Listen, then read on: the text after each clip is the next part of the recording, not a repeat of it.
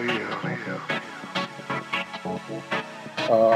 then we'll go from there. Okay, so we're going to get into today's prophetic word because it's intense. Maybe I'll put it that way. It's really something. So let's say a word of prayer and we're going to jump right in. Thank you, Lord, for this day. Thank you for your mighty word, oh God. Thank you for your spirit. Thank you for everything that you've given us whereby we might know you, because you created us for your glory. And we only exist, God, because you say so. We only exist because we're here to glorify you. So I just surrender right now, God. I die to myself. I surrender everything you've given me back to your use. So breathe through me, speak through me, oh God, my hand gestures, my words, my tongue, everything.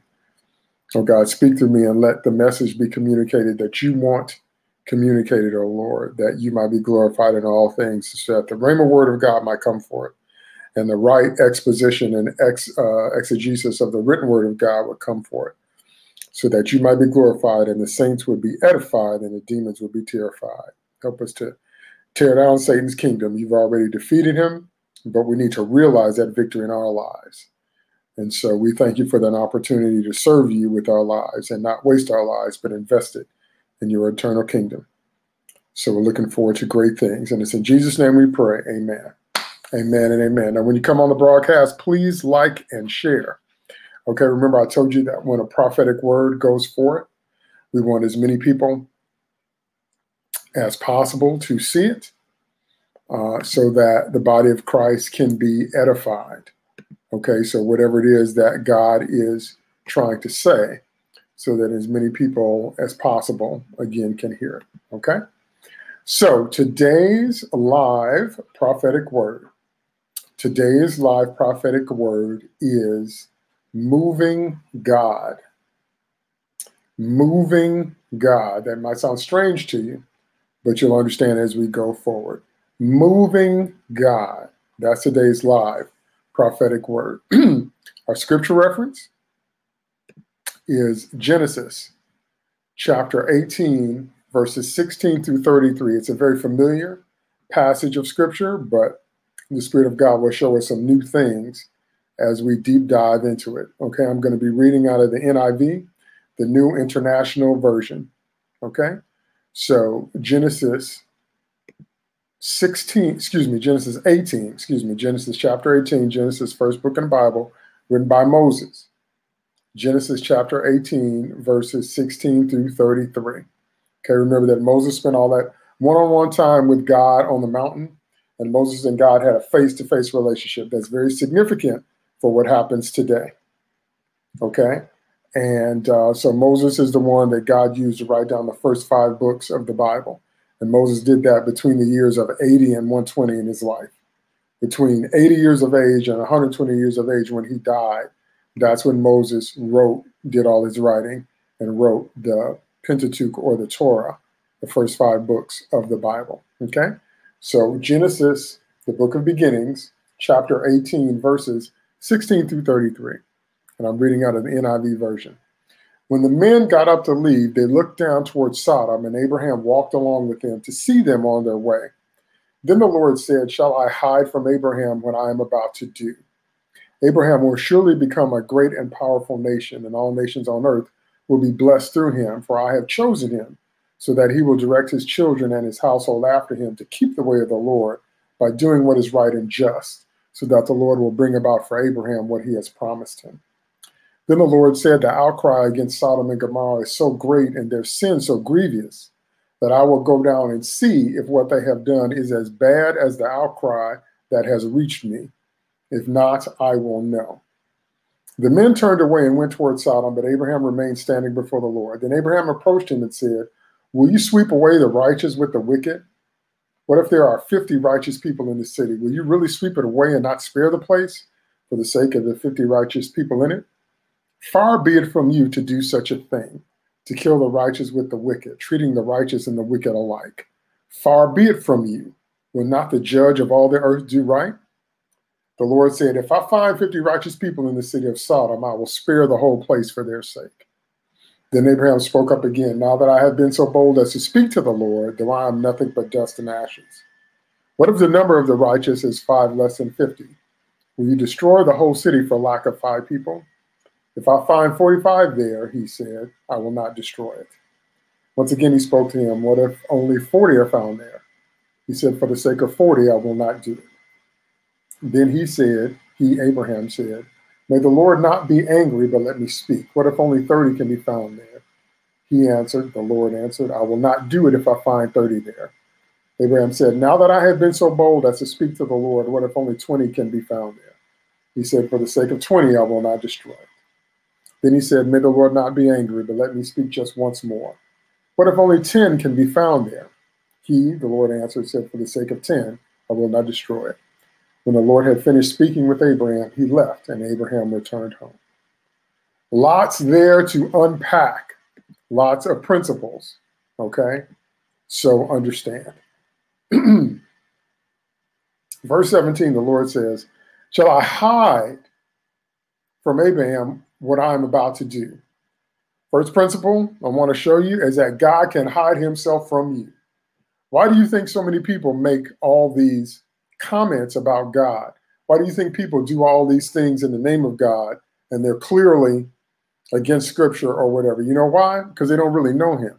God can hide himself from you. God is a person. He is not a set of rules.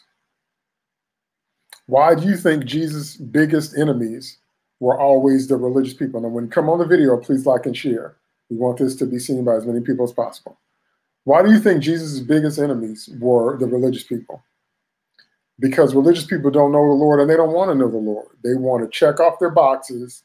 They want to say, I've kept the rules. They want to say, I'm righteous because of what I do. And none of that is true. You have to know God to know that, and none of that is true. That's all lies. Okay? God can hide himself from you. You don't ever want to get to a point where God hides himself from you, because God can hide himself from you as an individual. He can also hide himself from your family. That means, well, nobody in your family know the Lord. But he can also hide himself from a city. He can hide himself from a nation. God can withdraw from a nation and there'll be no word from the Lord, and you wouldn't know what to do. So the Lord said, verse 17, shall I hide from Abraham what I'm about to do? And the Lord doesn't hide from Abraham, because he says that surely the Lord God will do nothing unless he first tell his servants, the prophets. Okay? Surely the Lord God will do nothing unless he first tell his servants, the prophets. That is Amos 3:7.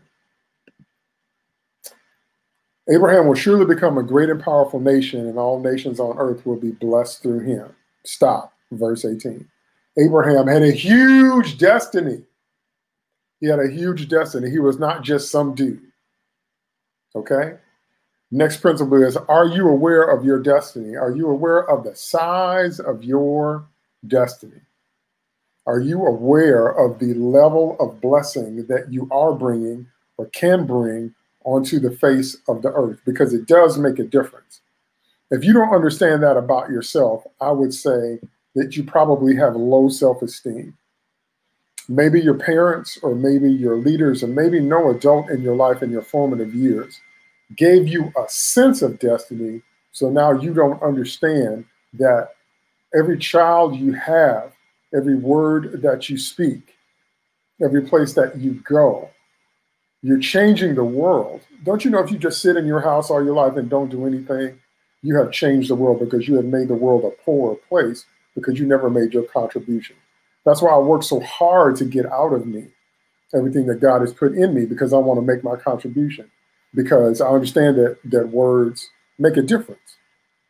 Do you have that sense about yourself? What if God is saying that you will become a great and mighty nation and all the nations of the world are going to be blessed because of you? Okay? Are you saying that? Do you know that? Do you feel that way about yourself? Is that the way you think of you? Because if not, you run the risk of being Esau. If you don't understand destiny, and if you don't understand your destiny, and you don't understand what a huge destiny is or means, then you might fool around and sell your birthright for a bowl of soup, like it doesn't mean anything. Okay? That's right. It's different if you have children by a blessed man. If you're going to drop a baby, if you're a woman and you're going to drop a baby, at least be like Hagar and drop a baby by a blessed man. Okay? Because Ishmael got blessed because he was Abraham's son. Okay? Because it made a difference. Are you aware of that? Are you aware of your own destiny? Are you aware of people of destiny? Are you aware of what that means? Okay? Verse 19, for I have chosen him so he will direct his children and his household after him to keep the way of the Lord by doing what is right and just, so that the Lord will bring about for Abraham what he has promised him. Verse 19, stop. For I have chosen him so that he will direct his children and his household after him to keep the way of the Lord by doing what is right and just, so that the Lord will bring about for Abraham what he has promised him. Now, you've heard me talk about this before, but I'm going to repeat it because repetition is the key to learning. There's no such thing as prosperity gospel. Sometimes you hear on the news people say that so-and-so is a prosperity preacher. There's no such thing as prosperity gospel. There's no such thing. Because prosperity has always been a part of the gospel. It's not a separate thing. There is no one that followed God and obeyed God and believed God that didn't prosper. So there's no such thing as prosperity gospel, like it's a separate thing. Okay? But there is such a thing as the false prosperity gospel. You want to know what that is? The false prosperity gospel says you can just do whatever you want to do and God will bless you anyway. That's the false prosperity gospel. That's what a lot of people preach and teach, and that's what a lot of people believe right now. Why do you think we have so many things, heinous things, immoral, unethical, ridiculous things done in the name of God, and people still expect to be blessed? Because they have bought into the false prosperity gospel, which says that you can just live any kind of way you want to, and God will bless you anyway. That is a lie. God's great commandments are to love him with all of your heart, soul, mind, and strength, and then to love yourself, and then to love the one next to you, your neighbor, the way you love you. On these two commandments hang all the law and the prophets. God said, any law I ever gave you and anybody I ever sent to talk to you, it's because I wanted you to love me. And I wanted you to love me with all that you have. And I want you to love you. And I want you to love the one next to you the way you love you. So when you find people that hate the Lord and hate themselves and hate you, and they're trying to put God's name on that, that ought to tell you something. Okay? Because you can't just do anything you want to do and expect God to bless that and honor that. It does not work that way. God's kingdom doesn't work that way. And that's very significant. You're going to see why in a minute, because God says of Abraham, I've chosen him because I know him. He's going to direct his children and his household, not just his kids, but everybody that works for him. So in other words, everybody that's under the influence of Abraham, they're going to keep the way of the Lord by doing what is right and just. So in other words, the Lord said, I know this man is going to tell his kids and his employees to do what is right and just and honor me, says the Lord, so that the Lord will bring about for Abraham what he has promised him. That right there.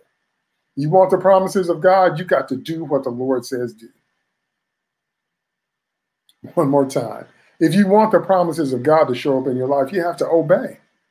You have to do what the Lord says do. But the prophetic word today is moving God. So we need to move on. We need to get to that.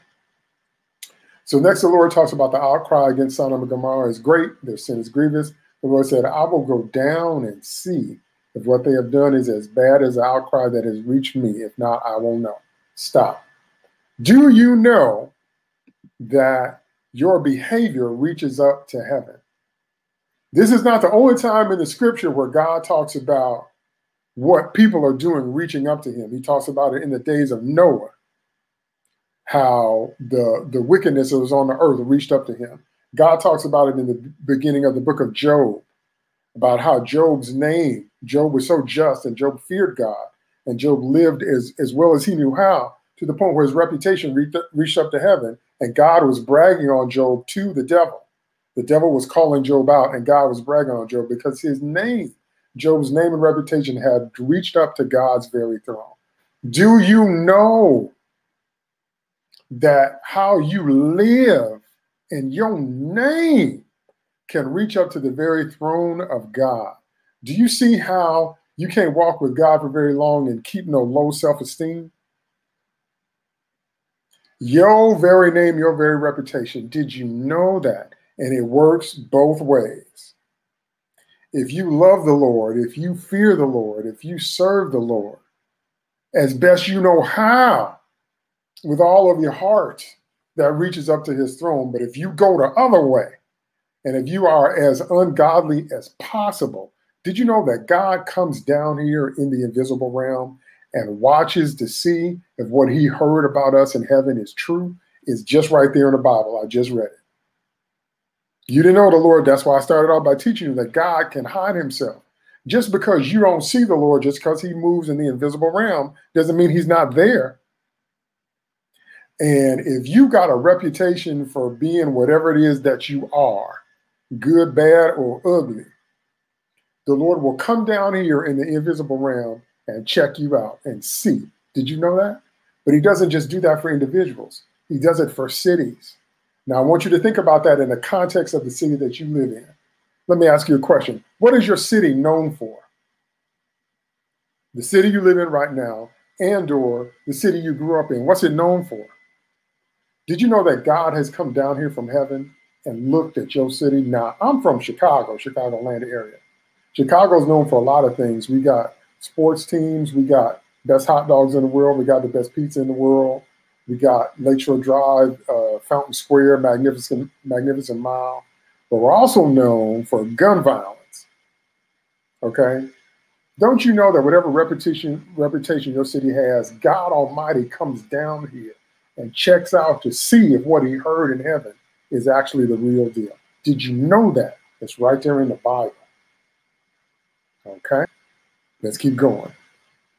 So Abraham remained standing before the Lord. The Bible says the men turned away. Those were the angels that came with the Lord. Abraham approached the Lord and said, will you sweep away the righteous with the wicked? Why was Abraham negotiating, bargaining, yea, even haggling with God about Sodom and Gomorrah? Because Lot was there, his nephew. And because Abraham didn't want his nephew to be swept away in the destruction of the city in case God decided to destroy the city. That's very significant. I'm going to explain that in a minute. Abraham said, will you sweep away the righteous with the wicked? What if there are 50 righteous people in the city? Will you really sweep it away and not spare the place for the sake of the 50 righteous people in it? Far be it from you to do such a thing, to kill the righteous with the wicked, treating the righteous and the wicked alike. Far be it from you. Will not the judge of all the earth do right? The Lord said, if I find 50 righteous people in the city of Sodom, I will spare the whole place for their sake. Stop. A lot of principles we need to get out of that. First thing I want you to understand is don't be listening to unbelievers about the way life works. Unbelieving people, people that don't know God, people that don't have the Holy Ghost, people that don't know the word, they think that they run the earth and they tolerate the church. I stopped by to tell you, the word of God just told you that's backwards. The saints run the earth and tolerate the sinners. Did you know that? God just told you that if there's a city full of sinners, that ain't but a handful of righteous people in it, he will spare that city because of the handful of righteous people. He will spare the city, the whole place. Did you understand that? I want you to start to understand the kind of power you have as a believer. Because unbelievers, sinner people, they think that they run the earth and religion is this fringe thing. And you religious people, and that's what you religious people do. And we're off in our own little religious corner, and we're just those crazy Jesus people, and they run the earth. That's incorrect. Okay? The saints run the earth and tolerate the sinners. And cities, entire cities, are spared because the children of God are in them. Do you understand that? Entire cities are spared the wrath and judgment of God because because believers, because Christians, because saints are in them.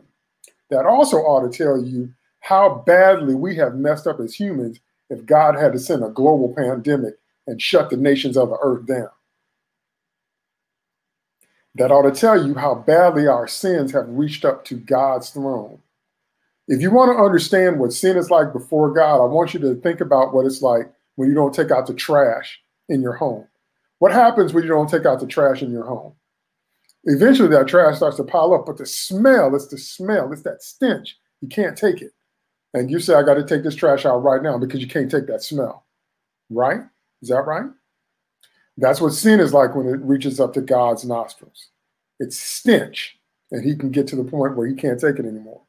But entire cities are spared because Christians are there. Do you understand that? So don't ever let, because I just read it to you in the scripture, don't ever let anyone that doesn't know God tell you that your presence in a city doesn't make a difference. Yes, it does. We just read where it does. Okay? Now, Abraham appealed to God's character. He said, will you really destroy the city and with 50 righteous people there? Far be it from you to do such a thing, to kill the righteous with the wicked, treating the righteous and the wicked alike. Oh my goodness. I could do a whole broadcast just on that statement. But Abraham stood before God Almighty and said, you're not going to kill the righteous with the wicked. You're not going to treat the unbelievers like you treat the believers. Because there's only one line God draws in life. It's not a color line. It's not an age line. It's not a gender line. It's believers and unbelievers. That's the only difference God makes between people. And Abraham said, it's not right for you to judge righteous people with wicked people. And the Lord agreed with him. Now, do you understand the intercessory power you have to go before the Lord as his child? Because unbelievers don't have that. They can't stand before God and claim his promises because they have no covenant with him. God does everything by covenant. And we have God's promises because we are his covenant children because of Jesus and because of Abraham. Well, Abraham stood before the Lord and said, you're not going to just wave your hand and wipe everybody out. Like there's no difference between righteous people and wicked people. And the Lord agreed with him. Did you get that? So treating the righteous and the wicked alike. But not the judge of all the earth do right. It ain't right for the same judgment to fall on believers as does on unbelievers. And God agreed with Abraham. Don't miss that. Then Abraham started to do something that is not found that many places in the Bible. It is in the Bible more than one place, but this don't happen that much in the Bible. He started bargaining with God. He started haggling. He started kind of pushing it with the Lord. Abraham started with 50 people, and he went down in increments of 5 and then 10s, and then Abraham got all the way down to 10 people. He got all the way down to 10 people. He got the Lord God Almighty to agree to not destroy Sodom and Gomorrah if he found 10 righteous people. Okay? And so the prophetic word for today is called moving God. So what does the Holy Ghost want us to glean out of that scripture? The Holy Ghost wants us to glean that, number one, you need to be sure that you are saved. I've discovered that there's a lot of things that people believe that just aren't true. They get them from fairy tales. And in our culture, by our, I mean American culture, we are a people that raises its children on a steady diet of fairy tales. One of the things that people believe about God that isn't true is that God's protection is automatic. That's not true. There's been so many people that have suffered accidents and tragedies and judgments, and so many things have happened in their lives, and they get mad at God because they thought that God was supposed to protect them. God's promises of protection are only for believers. Did you know that? Only for the people that are in covenant with God. Those are the only people that can actually claim his word. You can't claim his word if you're not born again and in covenant with him. Did you know that?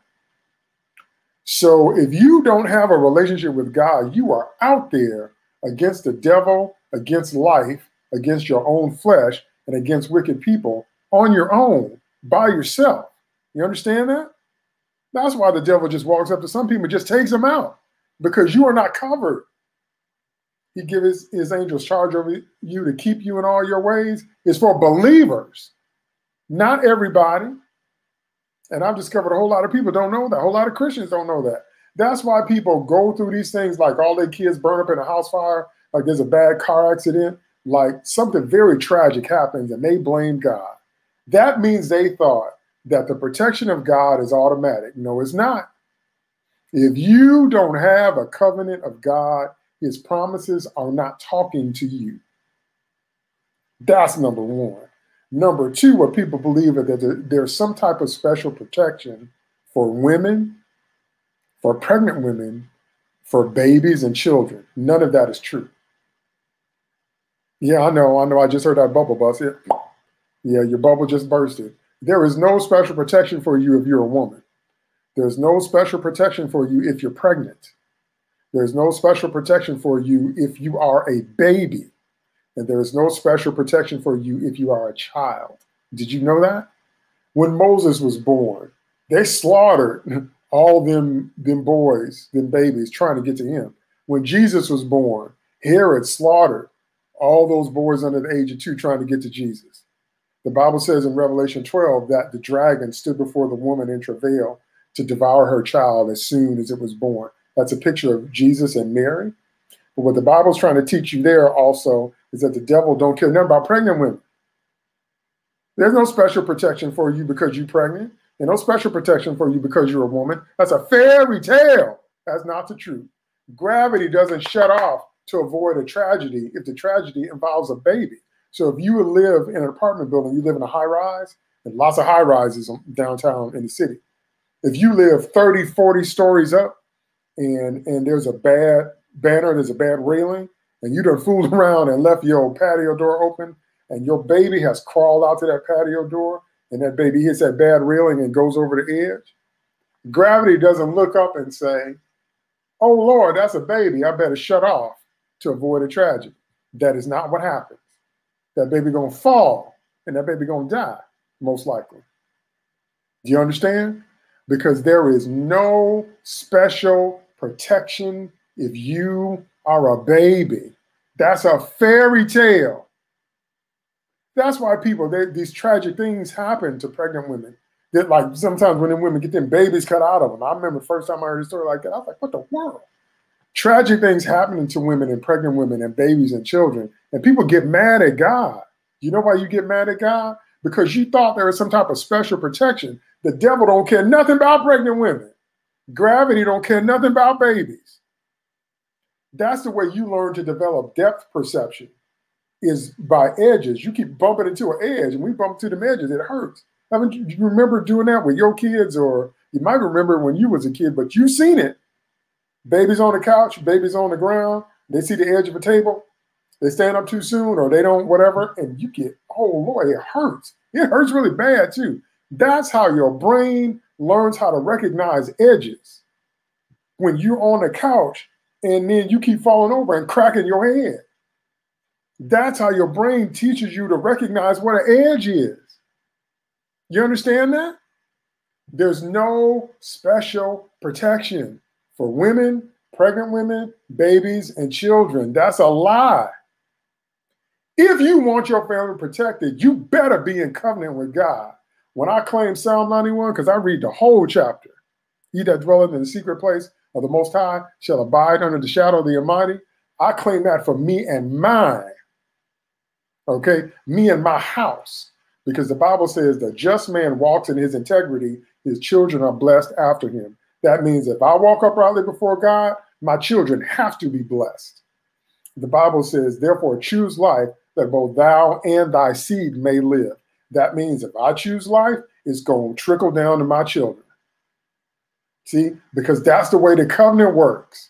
It don't just happen because you have children. It don't just happen because they're babies. It don't just happen because you're a woman. All that is a lie. And that's why when these things happen, That's the devil who walked up to you and popped you right in the face because you got no protection from God, because you are not in covenant with God, and his promises do not just automatically apply to you. This is what people don't understand. And when people see all this death and all this destruction and his judgment, they don't understand it, because they thought that you can just do whatever you want to do on the face of the earth and God is not going to answer you. But we read in the scripture that whatever the reputation is of your city, God is going to come and investigate it personally. Okay? But the promises of God apply to the righteous, not to all of humanity. Yes, there's a level of grace God has to give us every day so we can breathe and move and go to work. Yes. But the covenantal promises of God only apply to those that are in covenant with him. And that's why so many people to this day are mad with God, because they suffered an accident when they were young. They suffered a tragedy like a house fire or a flood or a car accident or a rape, or something happened to them that was traumatic. And they're mad at God because they don't understand. There's no automatic protection for anybody. God's promises are for those that are in covenant with him. It don't happen just because you're a woman. It don't happen just because you're pregnant. I can't stress that enough. So that's why Abraham had to go before God and said, if you find righteous people, that's why he had to say that.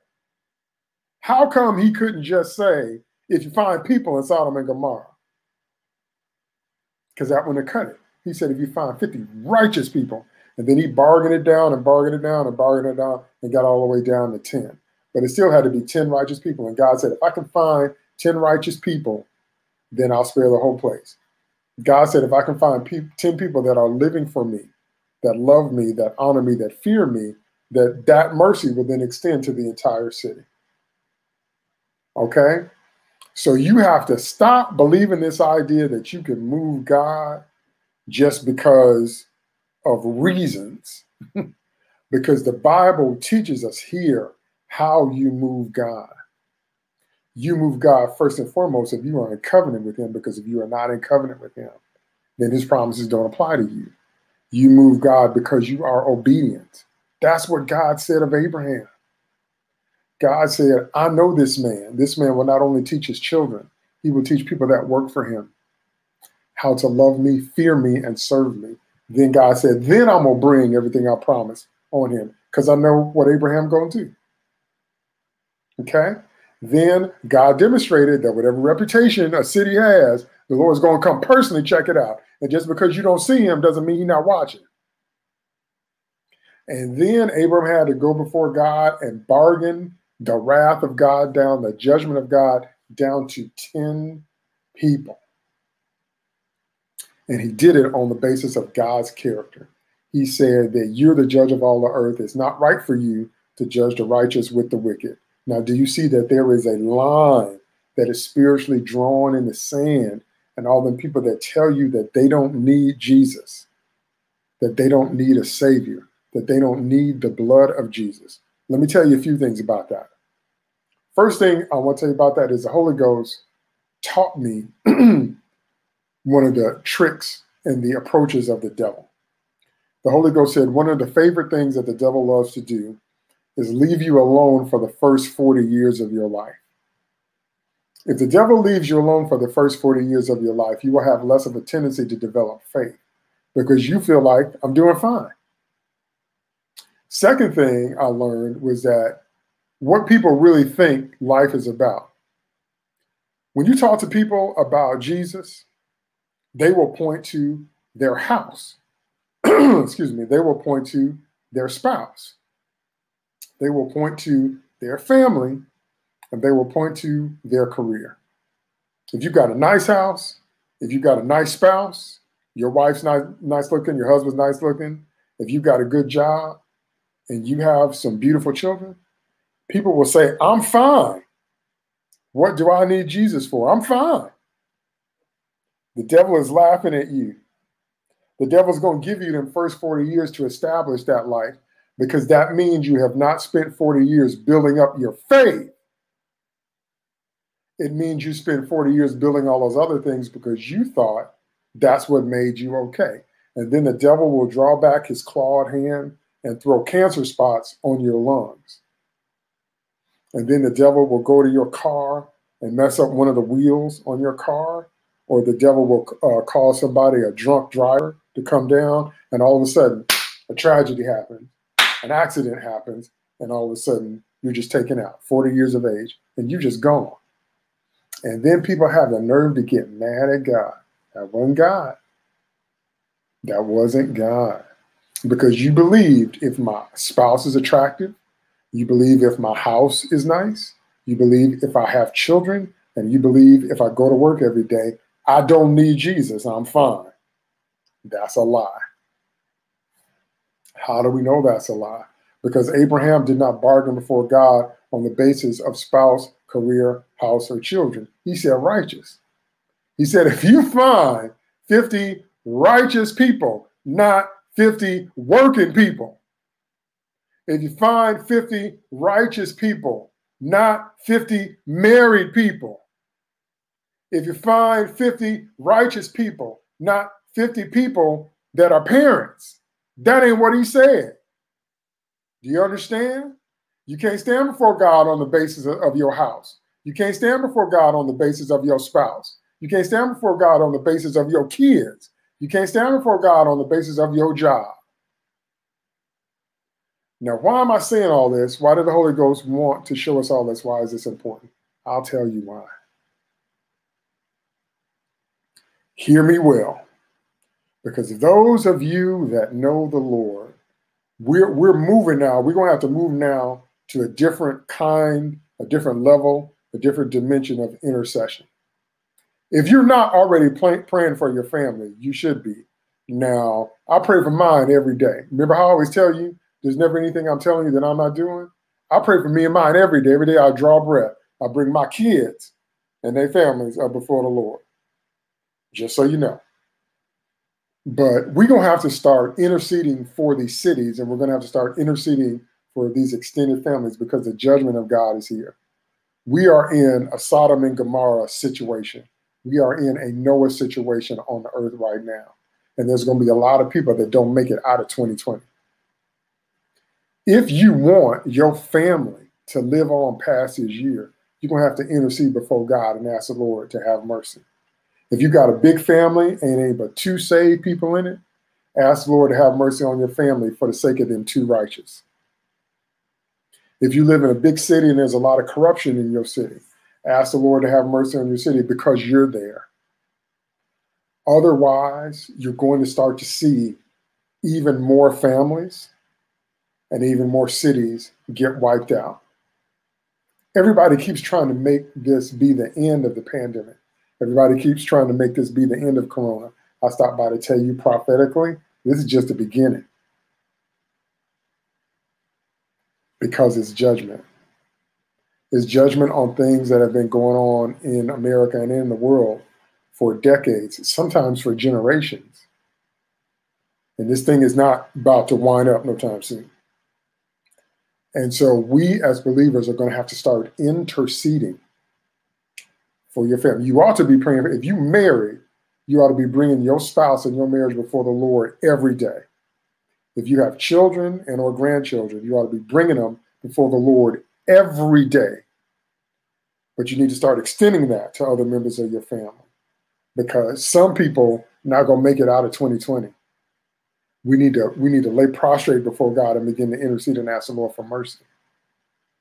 And the same is true with our cities. If we want our cities to get restored, then we're going to have to ask the Lord to have mercy because righteous people are there and God is not just going to sweep away the righteous with the wicked. When God did, if you don't know the end of that story, when God did judge Sodom and Gomorrah, the angels went and got Lot out first because the angel said, we can't do anything until you leave. See, so God heard Abraham's prayer.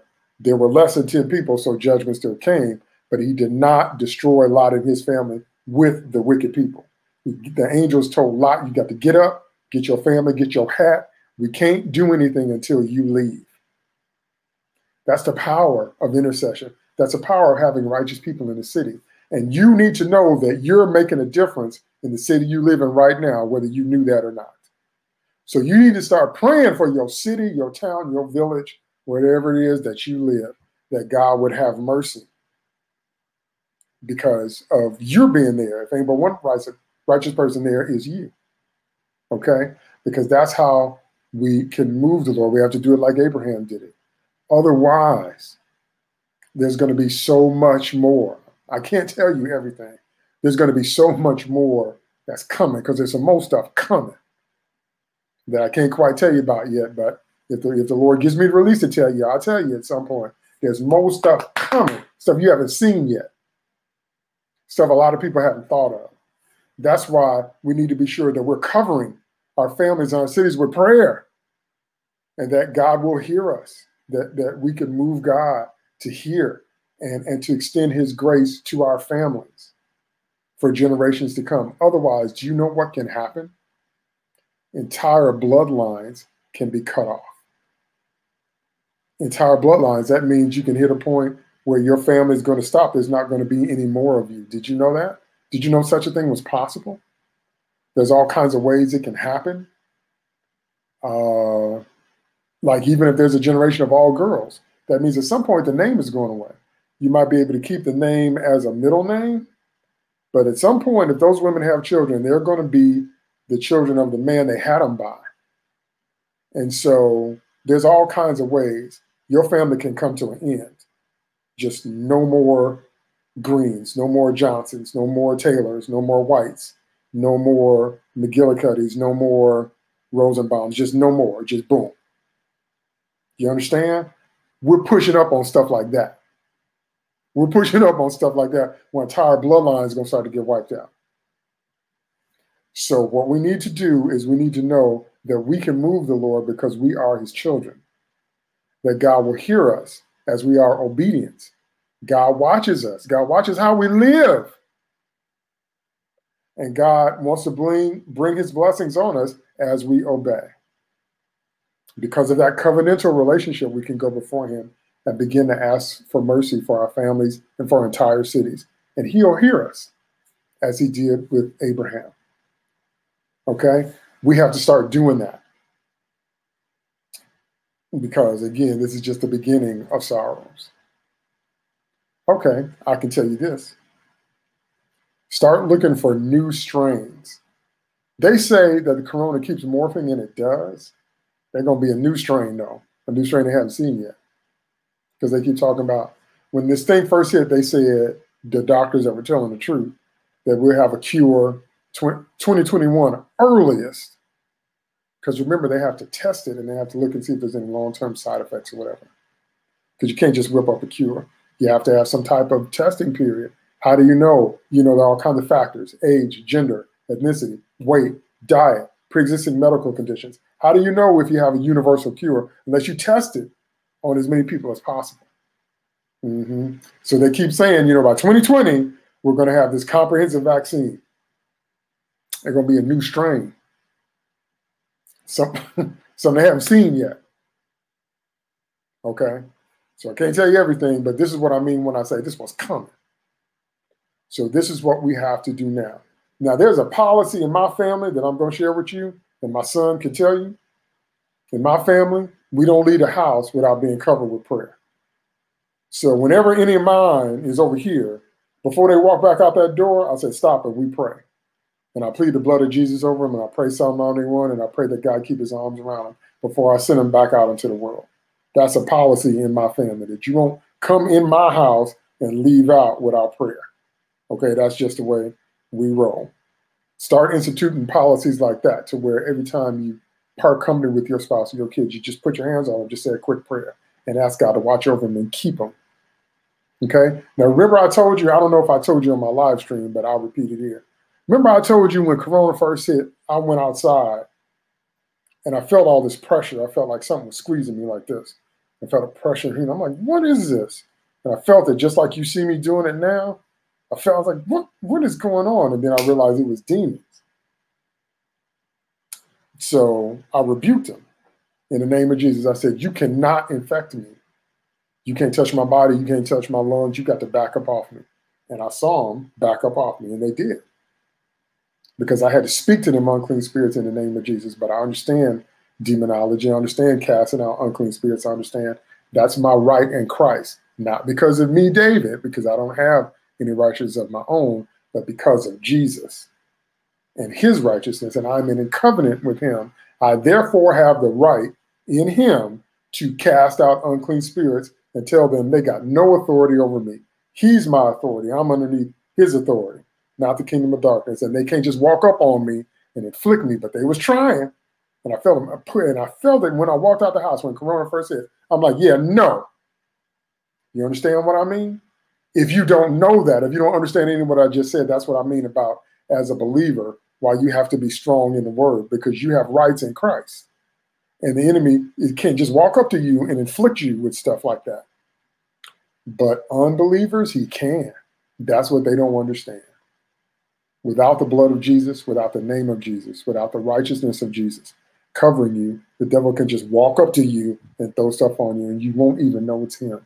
And then he's going to get in your ear and whisper, if God is so good, why did this happen to you? To try to make you hate God, to try to poison you against the one source you can go to that can actually get you healed.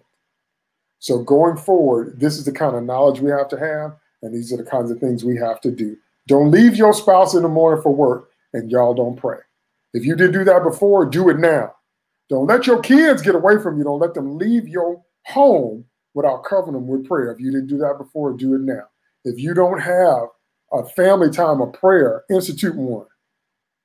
Tell your family, we're going to get on the phone, we're going to get on the Zoom chat, we're going to get on something, and we're going to pray as a family. I'm talking about aunts, uncles, cousins, extended family, grandparents that are still alive, in-laws, whatever. Do it as a family. That's what has to happen now. Okay? So hear what I'm saying prophetically. Hear what I'm saying by the Holy Ghost. Because, what is this? It's August, right? In 3 more months, you're going to see a whole bunch of new death. You're going to see a whole bunch of people drop dead that didn't ever think that would happen to them. Because they won't hear what the Holy Ghost is saying now. This is the way we have to start praying now. Okay? And don't let it stop with your family. Let it extend to your city. Let me ask you a question. What would you do if your city completely shut down? You say, but Prophet Taylor, it's already shut down. It's not completely shut down. I'm talking about all the emergency services. I'm talking about water and groceries. What would you do? What would you do if it got so bad until the grocery stores had to close? No plastic shield, no mask, no nothing. People couldn't go in and you could no longer get fresh produce. What would you do? What would you do if at the main water plant in your city, they shut the water off? Or the water got so corrupted, you couldn't drink it, couldn't cook with it, couldn't bathe in it. What would you do? What would you do if there was no emergency services? No police, no fire, no 911. So you have a medical emergency somewhere and there's no ambulance to call. You have a fire and there's no fire department to call. You're in trouble. You feel like you're threatened. Maybe somebody's breaking in your house and there's no 911, there's no police. What would you do? So don't tell me it can't get worse. Don't tell me, see, because we're still dealing with trying to get sports going again and music concerts and restaurants and school. That's what the debates are now. Don't tell me that an entire city can't be shut down worse than it has been because of emergency services, water, and food. What you going to do if that goes away? What would you do? That's what don't tell me it can't get worse. So this is what I mean when I say we're going to start interceding for our cities, asking God for mercy in the midst of judgment, that he would spare, even though the sins of our cities and our nations have reached up to heaven and God has dropped a pandemic that shut the world down. And finally, our churches. Now, I did a whole video on it with our churches. I suggest you go back and look at it. But remember, I told you there's many things that the Lord wants instituted in our churches that we weren't doing before. That's why God just wiped all that out. Okay, I stopped by to tell you, it ain't going to never be like it was. If you waiting for things to be back like they were, they're never going to be like they were before. The world is never going to be like it was before March. America is never going to be like it was. That is not coming back. So how stupid do you have to be for God to wipe everything out and then you go back and try to build something that God has shut the door on? We have to start instituting the new things that the Lord wants, and those new things are just really biblical things, things that We should have been doing all along, but what were we doing? We were doing Easter parade. You know, because some folks are seeing me as Christmas, Mother's Day, and Easter. We was doing hat parade, because you know them big church mama hats. We was doing fried chicken dinners. We was doing the fried chicken committee. We was doing, you can't park in that space because that's pastor space. We was doing, this person ain't saved, and that person ain't saved, and this ain't saved, and that ain't saved. We was doing, if people live in any kind of way they want to, we're going to look the other way because they're the worship team leader or they're the whatever. We was doing, I'm going to go to church, but I'm going to hate everybody I go to church with. Oh, Lord, I love you, but I can't even be nice to my brother or my sister. That's what we was doing.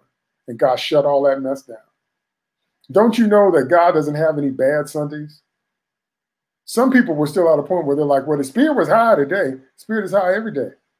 God doesn't have any bad Sundays. God doesn't have any bad services. When? How? You don't know how to do prophetic worship. You don't know how to invoke his name and his presence until he comes in the room. And you don't know how to worship him until the glory of God fills the room. Because that is supposed to happen every Sunday. You worship him until his glory fills the room.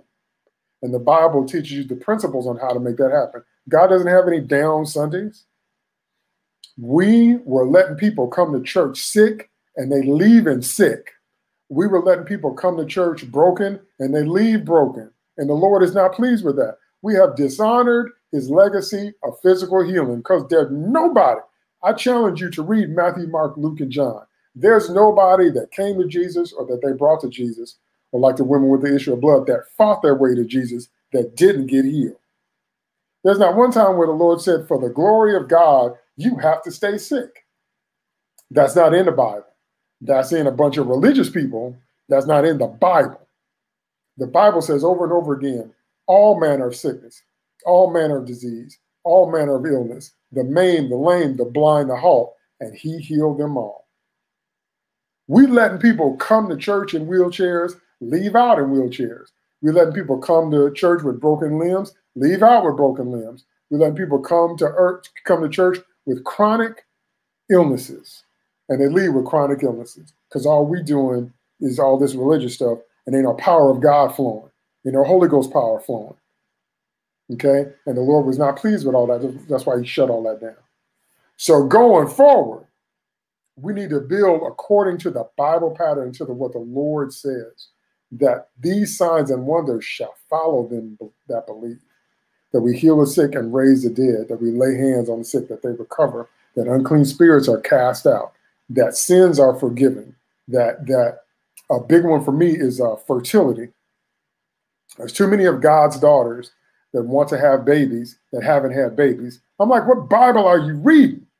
Okay? If you and your husband haven't been able to conceive, but you want a child, you go before the Lord and you find a prophet and you get a word from the Lord about your fertility.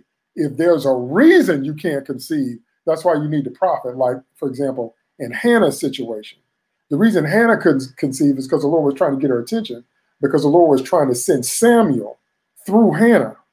So God had to make a covenant with Hannah to help Hannah understand, you're going to have to give this boy up to his destiny. I'm going to send him to you. I'm going to let you have children, but you're going to have to turn Samuel over to me as soon as you get through weaning him, because that boy is a prophet from the womb, and I got to raise him up to lead Israel.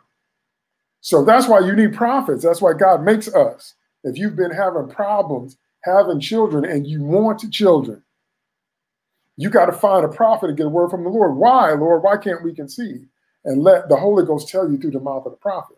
And then once you get your answer, if there's something that needs to be repented of, or some sin you need to confess, or there was divine destiny at stake and you didn't know it and now you know, then according to the time of life, God will visit you and you can have children. How God's daughters not going to know that? I don't understand that. If you are a daughter of God and you want children, you can go and find yourself a prophet and ask the Lord, why don't I have children? And get a word and get some understanding. And if there's something to be repented of and sins that need to be forgiven, you can get a word and go before the Lord and say, God, please help me to live right and help me to have children. That's what I'm talking about. We're not supposed to be letting these couples, these infertile couples, come to church and then leave with no hope of having a baby. What Bible are you reading? Signs and wonders, and if you receive this word that's being released right now, signs and wonders and miracles going to show up in your life today. Remember last week I told you stuff was going to happen before the sun sets? And then when we had my family prayer, the Lord said the same thing, and some stuff happened that same day. That same day, some stuff happened. And we saw it in the spirit, and it was really something. Same day. Ain't supposed to be waiting on 20 years. I'm about, we got to wait on the Lord. That's another. See, I'm gonna do a top 10 misquoted scriptures kind of thing, because that's one of them. And signs and wonders are supposed to be following us, just like they did Peter and John, just like they did Jesus, just like they did Matthew and Philip. Jesus hasn't changed, the word hasn't changed, the Holy Ghost hasn't changed, Father God hasn't changed. And we have to get back to the place where they understand as Christians, when you come to the saints, that the sign and the wonder and the miracle power of God is going to manifest. And you're going to know you had an encounter with the Lord, and you're not going to leave the same. That's what the Lord is looking for. Not all that religious stuff we were doing. Arguing about how big the churches are. Well, I go to a mega church. Well, I go to a mega church. Well, my pastor's on in 20 countries. Well, my pastor's on in 40 countries. That ain't, oh, Lord Jesus. That ain't, we preaching about cars and houses through the false prosperity gospel. Preaching about cars, ain't nothing wrong with cars and nothing wrong with houses, and that's biblical. God will give you houses you didn't build and vineyards and olive trees you didn't plant, but not without relationship with him. Got so far into the false prosperity gospel till we done forgot to cross. Till we done forgot that you got to take up your cross. You got to do what the Lord is telling you to do. And prosperity is a byproduct of faith and obedience.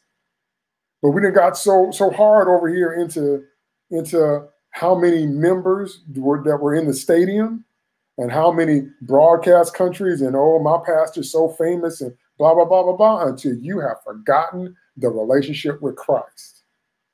You have fallen in love with the byproducts, and you have left the first love of just loving Jesus. Because I grew up around a church full of people that just love the Lord. Houses, large or small, cars, great, fancy, plain, didn't matter. They loved the Lord, and they had so much Holy Ghost. When they talked, they speak in tongues. They couldn't finish a sentence without speaking in tongues because they loved the Lord, and they served him, and they feared him, and they lived holy, and they taught us young people by example. That's what we have to go back to. Okay? So receive all that, walk in it, receive the prophetic word, and make it a part of your life today, and you'll see manifestation today. Before this day is over, before the sun sets, you will see that prophetic word that you just heard. You'll see signs and wonders and miracles erupting out of your own soul, out of your own body, out of your own home, if you believe and receive that word that was just released. Okay? All right. Amen, and God bless. There's more I could say, but I'm going to just keep it to an hour. Went a little bit longer than I thought, but, you know, maybe I'll pick up some more last time because there's more. Like I said, I'm scratching the surface, but I can't tell you everything now. But just receive what you've heard today. Remember I told you, believe it, receive it, say it, and obey it. Believe that it's true. Receive it means it's true for me. Say it means I confess what the word of God says.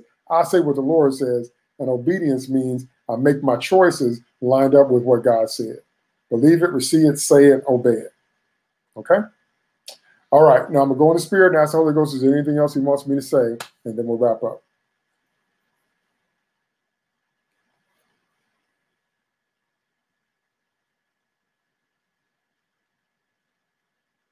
Okay. I think that's it. Now, you know, I don't do what I do for money, but if you want to sow into my ministry, you can sow on my Cash App. My Cash App is $DMTII. And I'll put that on all my channels, Twitter, Facebook Live, and then the YouTube video will drop in several hours because I have a new format with the new YouTube video. And I also have my third quarter prophetic devotional out. You should get it. July's already gone, but my prophetic devotional allows you to read a prophetic scripture every day. Now, these scriptures were chosen by the Holy Ghost. I prayed over them every day and asked the Holy Ghost, what scripture do you want for this day?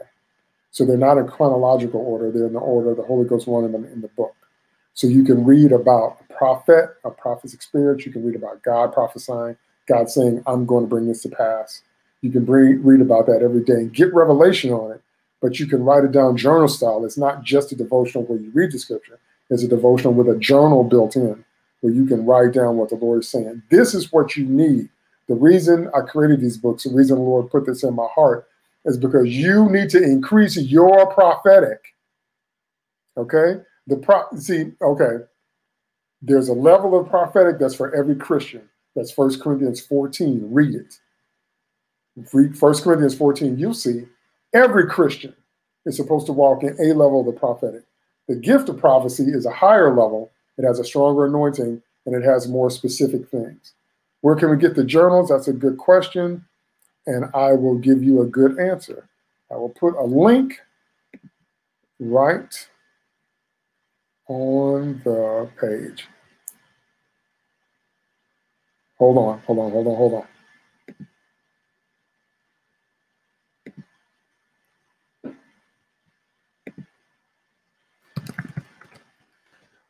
Anyway, so the reason that it's so important is because you need to be increasing your prophetic.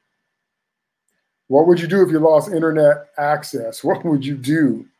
Just what would you do if things changed and just something got worse? You need to learn how to get a prophetic word from the Lord yourself. You understand that?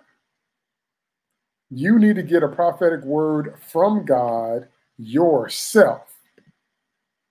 And to do that, you need to increase your prophetic, your level of the prophetic, your water level of the prophetic. And not only should you, you can. The office of a prophet is something different. The office of a prophet has a stronger anointing. The office of a prophet has a specific mission field, and it has mantles, and it has a whole bunch of things that come along with the office. So everyone is not called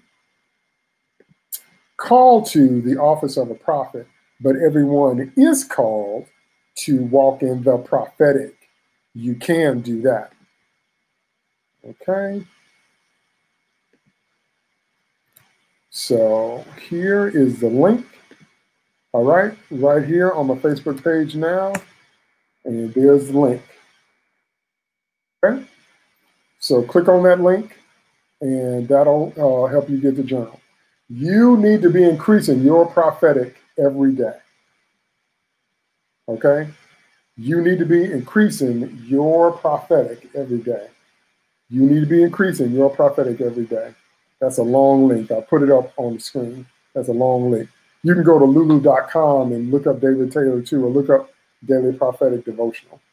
But anyway, there's a link right there. But you need to be increasing your prophetic every day so that you can, when you look at scripture, the Spirit of God can give you prophetic revelation.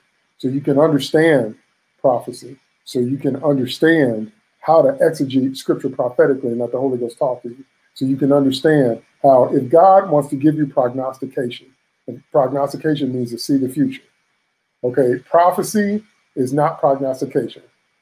To prophesy means to speak by divinely inspired utterance. It means to speak by the Holy Ghost. Sometimes that is telling forth the truth of God, but sometimes it is foretelling, and that's prognostication where you can see the future. Okay? So you need to walk in that for yourself. And so that's why these journals were created, so that every day you can be meditating on a prophet, a prophecy, watching the Lord prophesy, reading what the Bible has to say about the prophetic, and strengthening your prophetic. And there's all kinds of ways God can deal with you. God can deal with you in dreams. He can deal with you in visions. He can deal with you. You can get sights or sounds. He can put stuff in your heart. He can give you what's called a burning heart, meaning that God put something in your heart so strong you just can't shake it. So many different ways God can deal with you, which is why you don't want to lock into a method. You want to lock into Christ. So you want to find out however it is that Christ deals with you in the prophetic, it'll be particular to you. For example, you might get a deeper prayer language. You might get a deeper level of tongues. You might get a deeper level of interpretation of tongues. There's so many things that can happen But you need to be increasing your prophetic every day so that when these things begin to hit, you will know them before they happen. You will know them when you see them. You can recognize when the Holy Ghost is speaking and when he's not, and when somebody just running their mouth. Because everybody out here running their mouth, talking about they're a prophet, not a prophet. Everybody here running their mouth, talking about they're flowing in the prophetic, ain't flowing in the prophetic. You need to be able to recognize that for yourself. How do I know that? How can I make a statement like that? Because when the Lord speaks, it comes to pass. That's how. If God says something, it's going to happen. It doesn't matter if it takes 400 years, it's going to happen. If it's by the Holy Ghost, it's going to happen, just like the Holy Ghost said it. That's how I know. And some of these people out there just doing this right here. Okay? Can I prove that in my own ministry? Yes, I can. You want to know how I can prove it? I will show you how I can prove it.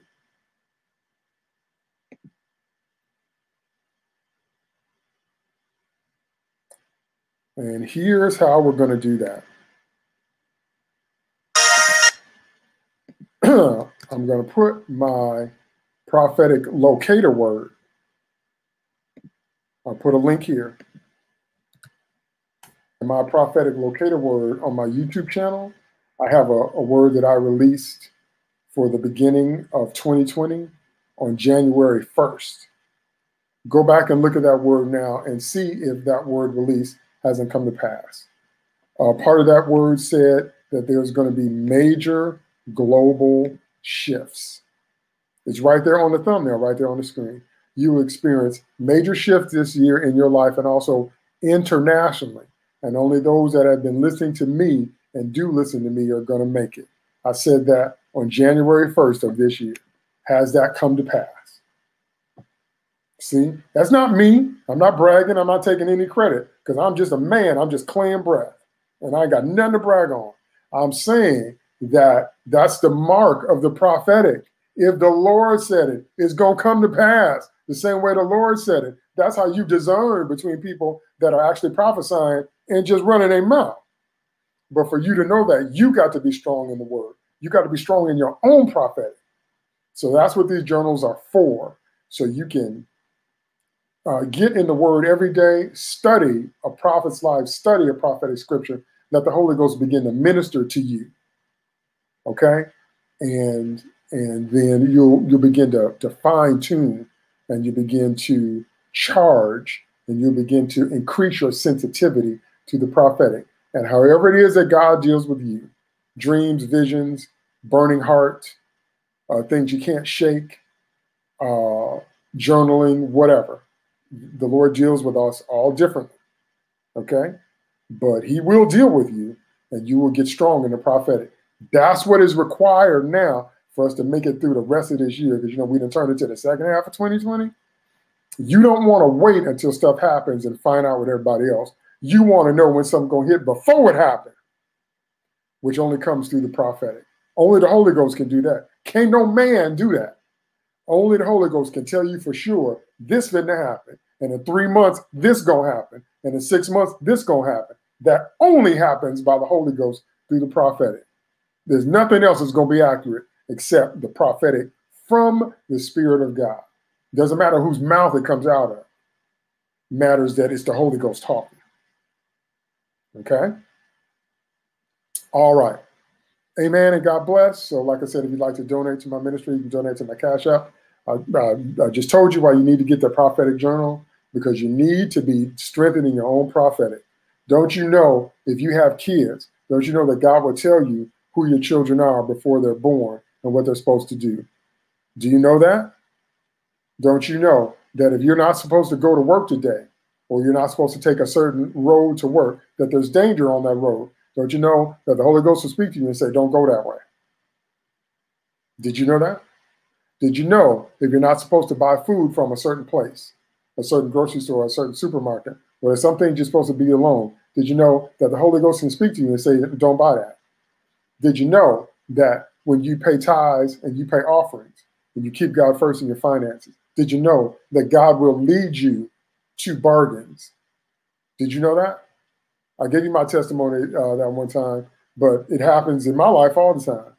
God will lead you to bargains. Did you know that? Did you know that God will lead you to quality products at discounted prices, at bargains, at sales, at a whole bunch of things? And he'll show you when to go where, if you didn't know that. All those things come through the prophetic. All those things come through the Holy Ghost. That's why you got to develop that relationship, because a whole lot of Christians are missing out. And you don't want to be one of those Christians that ends up leaving here early because you didn't know how to rebuke the devil, because the Holy Ghost told you to get ready to rebuke the devil, and you didn't know what he was talking about. Then you find yourself in a spiritual battle, a spiritual fight, and you don't know what to do. Okay? All right. Amen and amen. Thank you so much. So this is Sunday, August 2nd. So I will be here next Sunday at 2:30 p.m. Central Standard Time for my regular prophetic word, 2:30. And I will be back for my No More Genies teaching on Thursday, August 13th, 7 p.m. I'll be there for No More Genies. Now, the last thing I'm going to say before I sign off is I want you to sign up for my newsletter. On my Facebook Live page, go at the top where the logo is, and it says sign up. I send out a weekly newsletter where you can have all this stuff in one space in your inbox. So all the latest products I have out, because I'm working on a whole bunch of new ministry tools I'm going to put out. So you know what the latest tools are. So if I put them on sale, if there's discounts, you can get those first through the newsletter. So if there's any videos or any teachings that you missed, if there's any articles on the website that you didn't know were there, all that kind of stuff is in my newsletter. So go to that place where it says sign up on my Facebook Live page, facebook.com/ProphetDavidTaylor, and sign up for my newsletter so you can get all that information in your inbox. It comes Friday morning at 7 a.m. and it says PDT Weekly Newsletter. Now, I might change that to Prophet David Taylor so you know it's me, because you might not recognize the initials. But it'll say PDT and or Prophet David Taylor Weekly Newsletter, and then I'll have the date. They are released Friday mornings at 7 a.m. Friday morning at 7 a.m.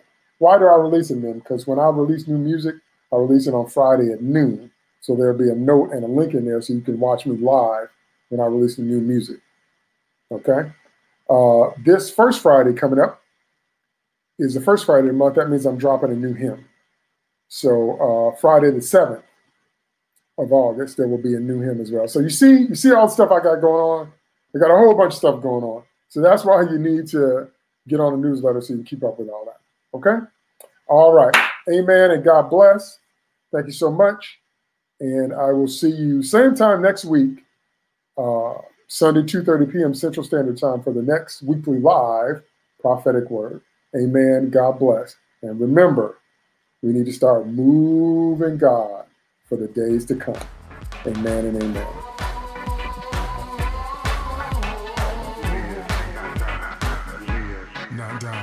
Satan tries to threaten, and sickness is his weapon, to fill my days with strife and cut me off.